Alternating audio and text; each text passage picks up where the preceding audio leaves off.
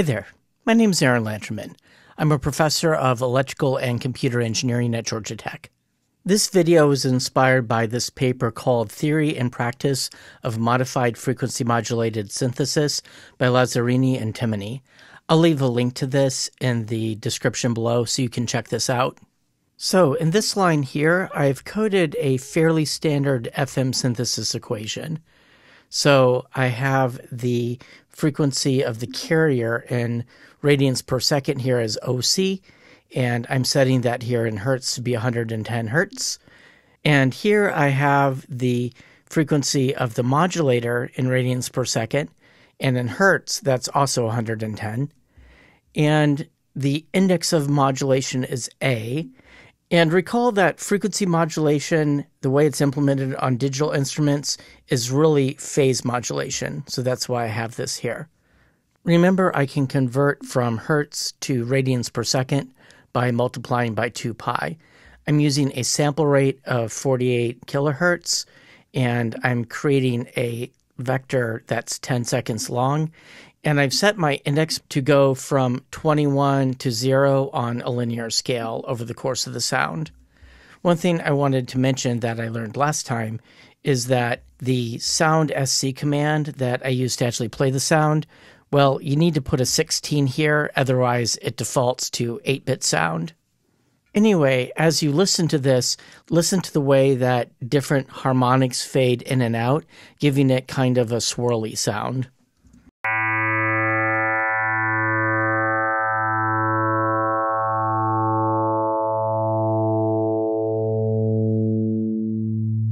So if you look at these little bands here in the spectrogram, you can see the way the harmonics will fade out and then fade back in. It turns out that the sidebands in FM synthesis are controlled by the Bessel functions of the index of modulation, and those Bessel functions oscillate. So that's a characteristic sound of FM synthesis, and it's not a good thing or a bad thing. It's just a thing.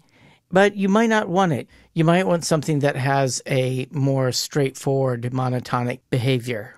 For instance, if we had sidebands controlled by the modified Bessel functions, that might be nice because those are in fact monotonic.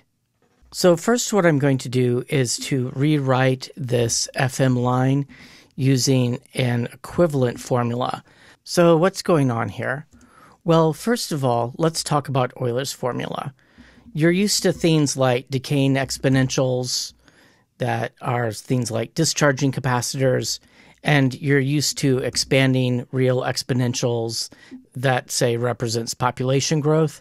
But what happens if you put an imaginary component into an exponential? So here I'm writing j times t. J here is the square root of -1. Most people in the world use I, but I'm an electrical engineer, so I like to use J.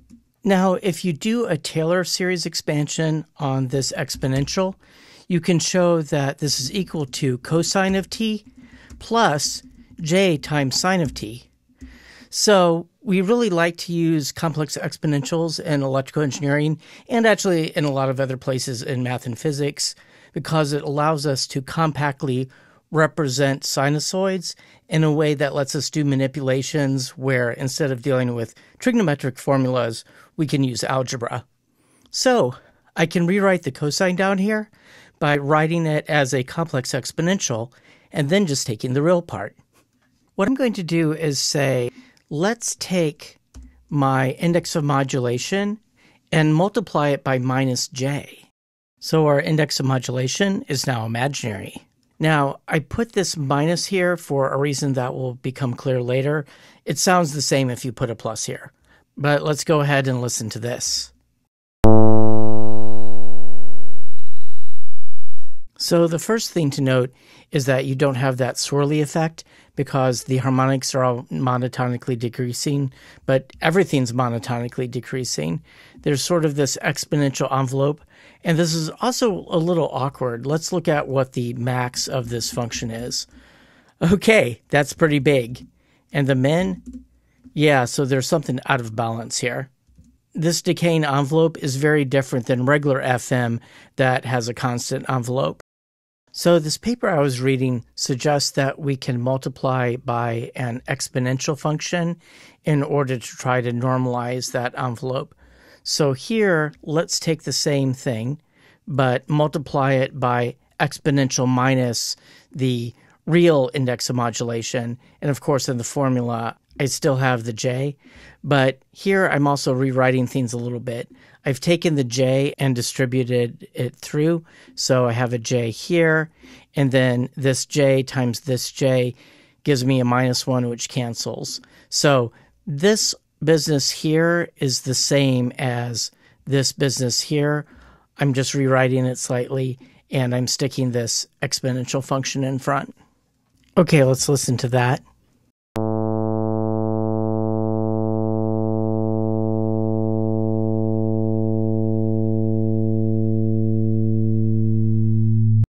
So there you can hear the sound getting darker as the partials decay.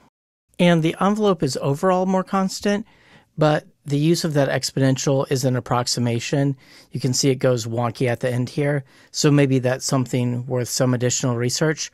Also, there's this DC offset that I don't like, so I think in practice you would have to put some sort of DC blocking filter after this, like you do in some wave shaping applications. Now, whatever you're thinking about implementing this technique in might not have complex numbers built in, but have no fear. Watch this. I can take this expression and realize I have an exponential of a sum.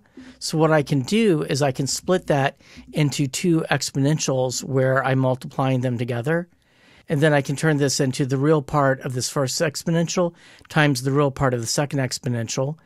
And the second exponential is already real, so I can just write that down here.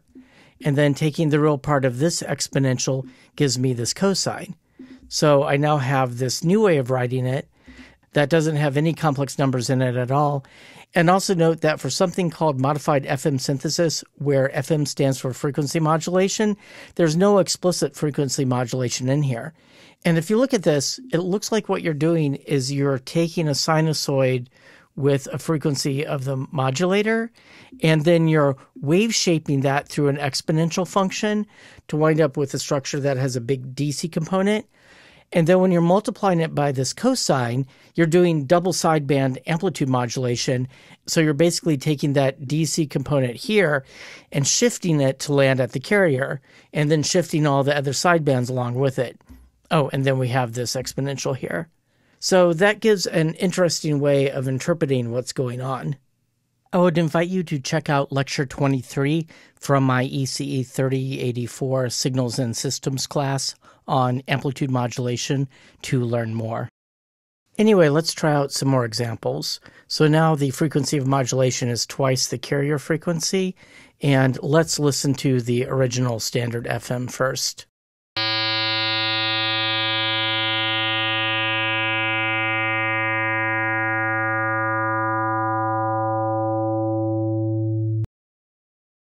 Okay, here's the modified FM version.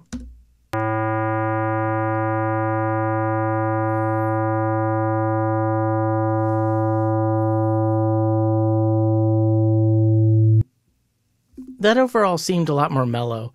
Let me multiply my index of modulation by 3 just on a lark.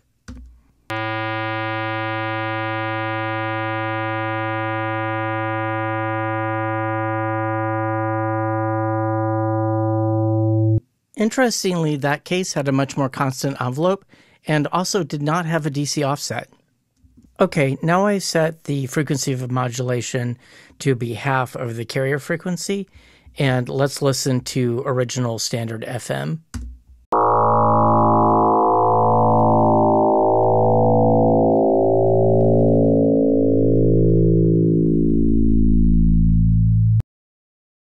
Okay, now let's listen to the modified FM version.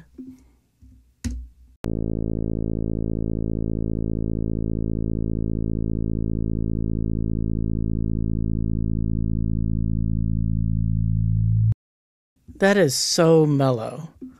And if I take a look at it here, wow, that is doing something weird. Okay, let me take the index of modulation and multiply it by 3, see if we can make it crazier.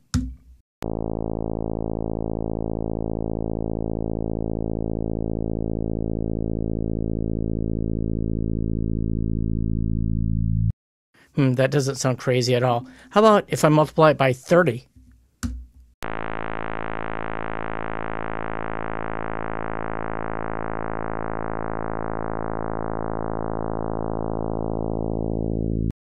Interesting. Okay, let's try something Inharmonic. Here's original FM.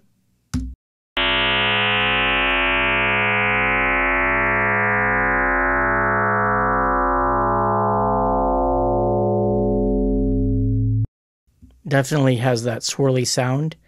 And let's try the modified version.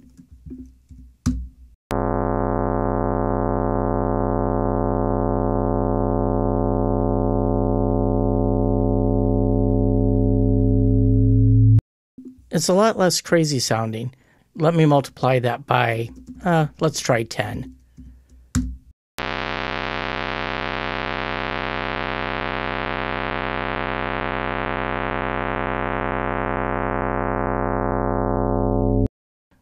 Here's another Inharmonic example. I'm doubling the modulation frequency. Here's original FM.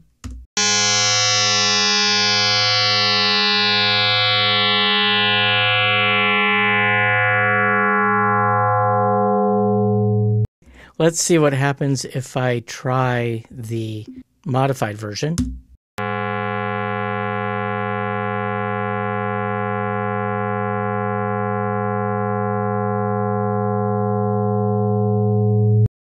Let's see.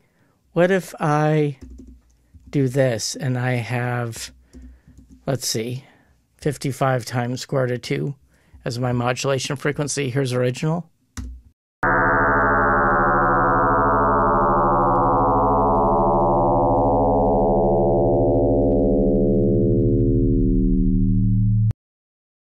And now here's the modified version.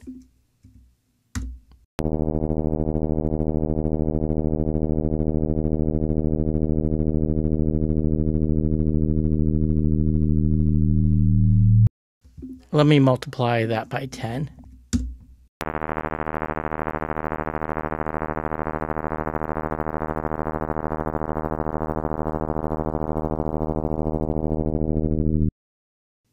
So I just had a brainstorm. In those examples I just did, the linear decay for the regular FM seemed correct for the index of modulation. It sounded like a nice decay. But the linear decay for the modified FM sounds too slow. So let me try an exponential shape for the index of modulation.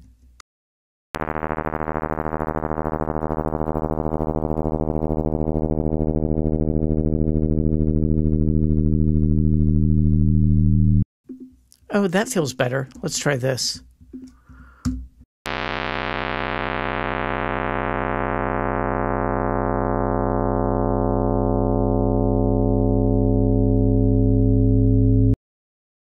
And let's try this.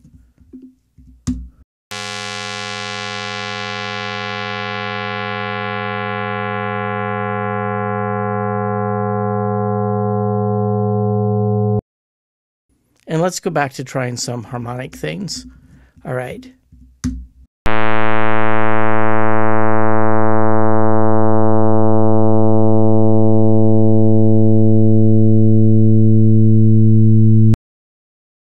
Doubling that.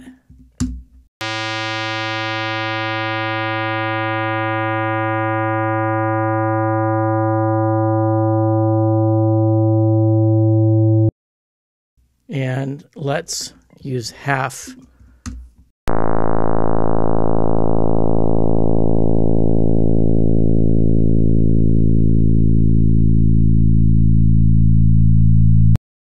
I don't know what to make of most of this. Anyway, there it is, modified FM. I'll include my code in the description below so you can download this and play around with it and maybe try implementing this in other software. I forgot to mention that this is all MATLAB code, but I'm running it in Octave, and I like to make sure stuff runs in Octave because Octave is free and MATLAB is a stupid amount of money. In order to make it work in Octave, you need this line here at the top to load the signal processing package.